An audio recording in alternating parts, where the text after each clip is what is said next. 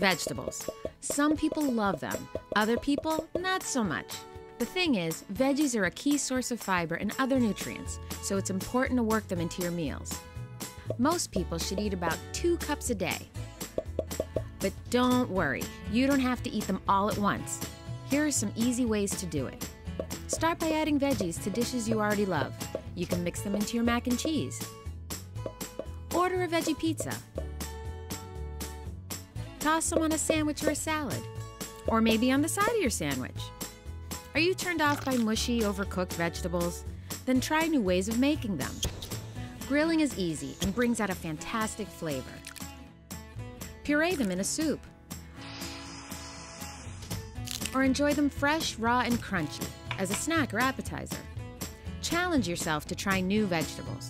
Check out a farmer's market or walk through the produce department and pick up a vegetable you've never tried before. If you don't like it, that's okay. Try something else. The more colors, the better. Eating a variety of vegetables will help you get a good mix of vitamins and nutrients and help you fill up with essential fiber. With these tips, you'll find yourself eating your 2 cups of veggies in no time.